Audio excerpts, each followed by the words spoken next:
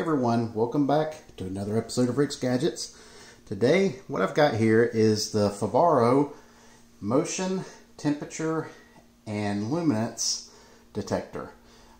This is kind of a long-term review. I've been using this product for probably 4 years now. And it's a neat little motion sensor. I use it on my Z-Wave network.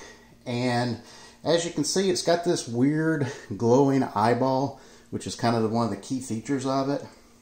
But it's a very minimalistic type sensor.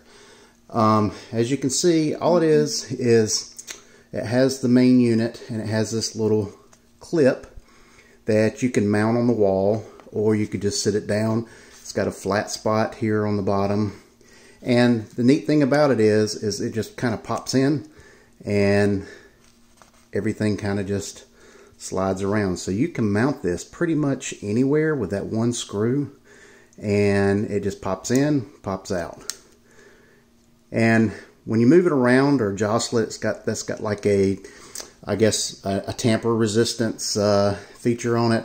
But what happens is when you walk by, you'll get the glowing red light to let you know that there's motion there. And it, like I said, I'll show you here on the screen what it looks like in Homeseer.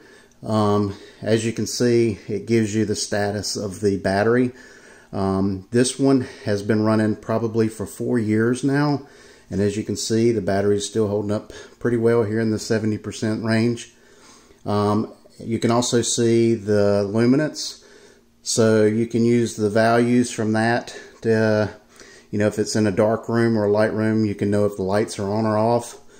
Just by the luminance value, you can set a threshold on it and maybe trigger a switch or an alert to let you know lights on in the house.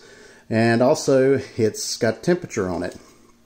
And the temperature here, you can see, you know, you can use that for a room value.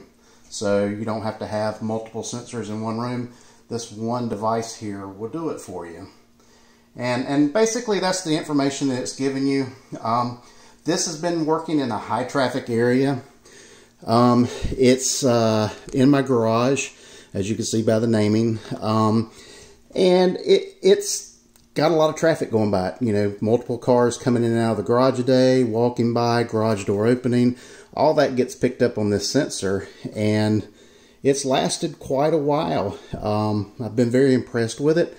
Here you go, you can kind of see the back just does like a quarter turn, and you can see it's got the 123A lithium battery.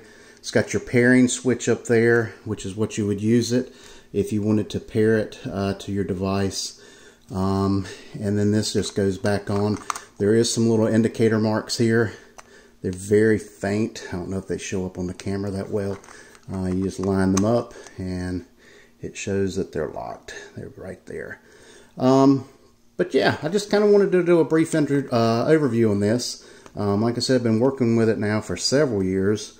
It has given me no issues. It's never lost connection. It's just one that I've kind of just got to set it out there and just let it do its thing.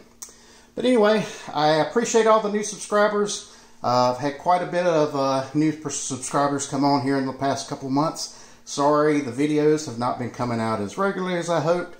I plan to keep doing more as time permits. But please hit that subscribe button, hit the like button, hit the bell notification.